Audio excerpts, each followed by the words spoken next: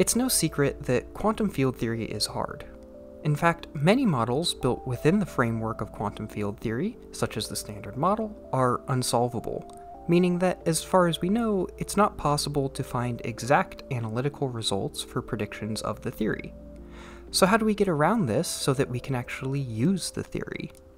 Usually, the answer is that we have to make some sort of approximation in order to get a result which is close enough to the exact result, but allows us to actually do the calculations necessary to get a prediction.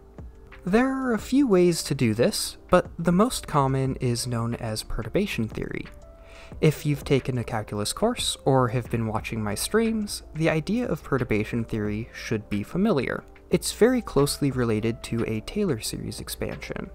Perturbation theory works by taking some small value that appears in the field theory we're using, like a unitless coupling constant or a mass ratio, and expanding the result we want to find into an infinite sum of terms, each proportional to a higher and higher power of this value. But wait, how does an infinite sum help us any more than the unsolvable equations we get without perturbation theory? Well, since the value we are expanding in is assumed to be small, each successive power of this value is going to be smaller than the last. For example, if our number, call it g, is 1/10, then g squared is 1 over 100, g cubed is 1/1000th, and so on. Now, remember that the whole point of this is to get a prediction that we can compare with experiments. Since experiments will never have infinite precision, at some point we can just truncate the series, since any extra terms we calculate will be smaller than the experimental error, and so the experiments will not be able to actually test these terms. As a note on language, we'll often refer to the order we are looking at in perturbation theory. All this really means is where the term we care about shows up in the sum. So the first term will be first order or leading order, the second term will be second order or next to leading order, and so on. While perturbation theory has the potential to make it possible to actually approximate quantities in quantum field theory that would otherwise be impossible to calculate, it doesn't mean that doing the calculations is a cakewalk. In fact, it tends to be quite technically challenging, especially beyond first order in perturbation theory. However, originally it was far more difficult, involving complicated expansions of field operators in terms of creation and annihilation operators, which must be ordered and contracted and commuted correctly. And this is just to set the problem up, let alone solving it. Thankfully, several physicists, including Feynman in his never-ending search to make things as simple as possible, found a far more efficient way. See, all of these perturbative calculations can be constructed from just two sets of building blocks, propagators and interactions. These interactions are where multiple particles come together and, well, interact, while the propagators take each particle from interaction to interaction. Each of these building blocks can be represented graphically. The propagator is just a line, and the interaction is a vertex where multiple lines meet.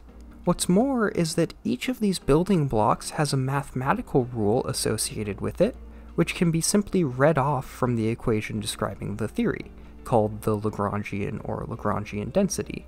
What was discovered was that every piece of the perturbation series directly corresponds to a diagram built from these lines and vertices.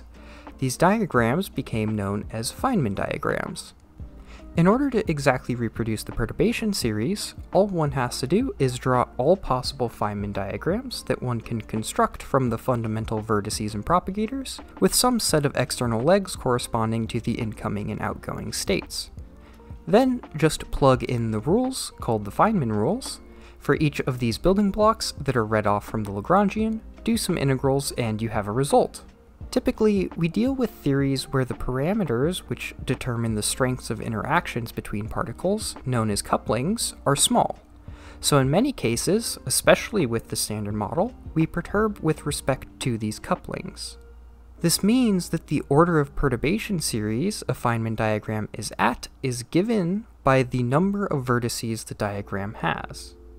Here, it's important to note a few things about Feynman diagrams. When we write down a Feynman diagram, we aren't writing down a true-to-form kinematical description of what's going on. So we don't really care about the angles that we draw the propagator lines or external lines at, or anything like that. So if two Feynman diagrams have the same intermediate states, but maybe shifted in time or space, then we'll still regard them as the same diagram. It's also important to know how momentum is flowing through the diagram, since momentum and energy has to be conserved at each vertex. This is one of the places where Feynman diagrams can be confusing. Some people prefer to have time running left to right, while some prefer to have time running from bottom to top.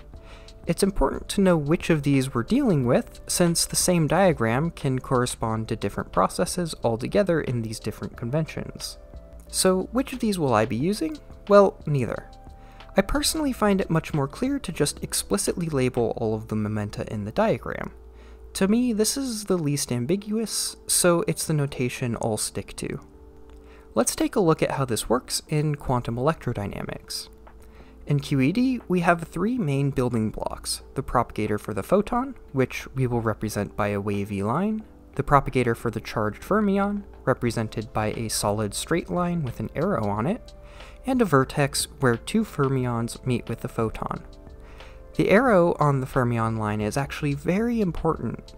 We know that spinor fields can correspond to either an incoming fermion or an outgoing antifermion, while conjugate spinor fields can correspond to either an incoming antifermion or an outgoing fermion.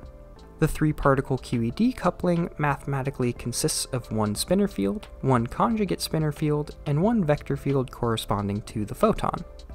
So we can say that the solid line with the arrow pointing into the vertex is the spinor, and the solid line with the arrow pointing out of the vertex is the conjugate spinor.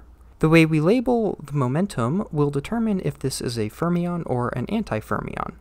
The fermion will always have the arrow on the line pointed in the same direction as the momentum, and the antifermion will always have the arrow on the line pointed in the opposite direction of the momentum. Now, let's look at an example in QED. Say we want to consider the case where we send in an electron and a positron, they interact, and we get an electron and positron out, a process known as Baba scattering. So, to construct our Feynman diagrams, we need to take four external lines with correctly oriented momenta, so that we have the correct initial and final states, and find all of the ways of connecting these external lines, which are allowed by the propagators and vertices which show up in our theory. At leading order, it's fairly straightforward to show that we only have two possibilities. Making sure that we conserve energy and momentum at each vertex, we can now just take these two diagrams and use our Feynman rules to convert them into mathematical expressions. But what do these expressions actually correspond to? What have we calculated? In fancy language, the sum of these terms gives the leading order approximation to the quantum mechanical transition amplitude from the initial to the final state. Other common names that these transition amplitudes go by are the scattering matrix elements, S-matrix elements, or just matrix elements for short. Unfortunately, there isn't a whole lot of physical intuition for what these amplitudes are actually telling us, but the important thing is that they're used in calculations which tell us the likelihood of a given event occurring, called the cross-section. Or, in the case where we have one particle going to multiple, this is called a decay width. In the example we just considered, if we plug in our amplitude that we got from the sum of our Feynman diagrams into the equation for the cross-section, we'll find a prediction for how likely it is for an electron and a positron to scatter in this way. Now, we should make a few notes about Feynman diagrams and perturbation theory in general.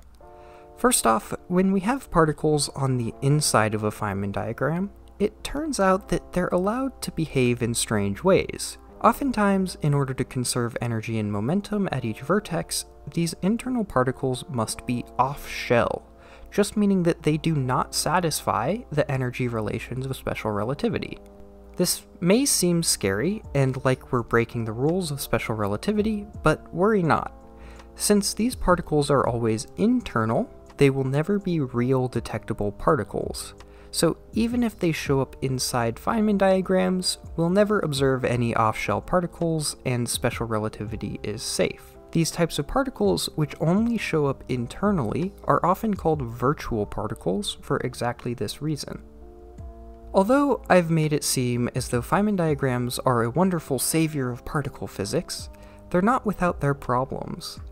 In particular, as we allow for more and more vertices, the number of Feynman diagrams that we can have grows very fast.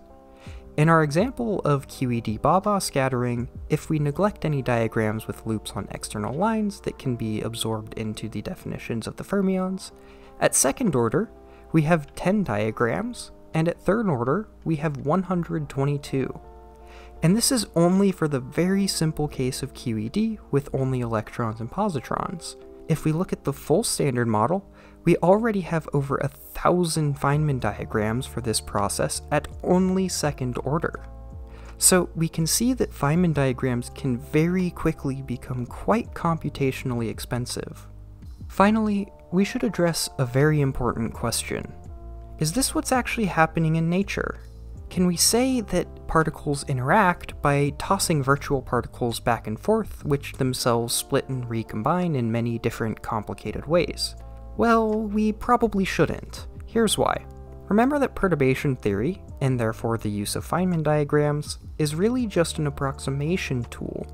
So unless we calculate all the infinite number of Feynman diagrams, we're never going to be able to exactly describe what's happening in nature. Even more so, since we have to add all of these Feynman diagrams up to get a total amplitude, to say any one process is happening over any other is a big quantum mechanical no-no.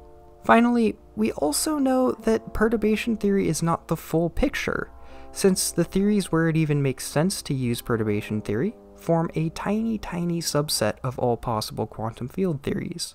Even within this subset of theories, there are many well-known non-perturbative effects, phenomena that are impossible to see in perturbation theory, even if we calculate all the infinite number of Feynman diagrams. So really, we should say that in between the ingoing and outgoing states, we can't know what's actually happening.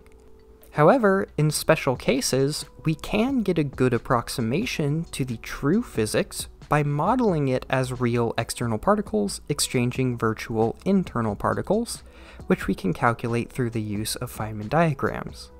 Luckily for us, perturbation theory is perfectly valid for much of the standard model, so it's become commonplace to use Feynman diagrams as a quick and easy way to describe certain processes. However, as we will discuss in later videos, even in certain sectors of the standard model, we run into unavoidable breakdowns in perturbation theory from quantum effects, forcing us to come up with novel ways of approaching these calculations. For now though, we can be happy that for many cases in the standard model, perturbation theory and Feynman diagrams are a wonderful way to make our lives easier.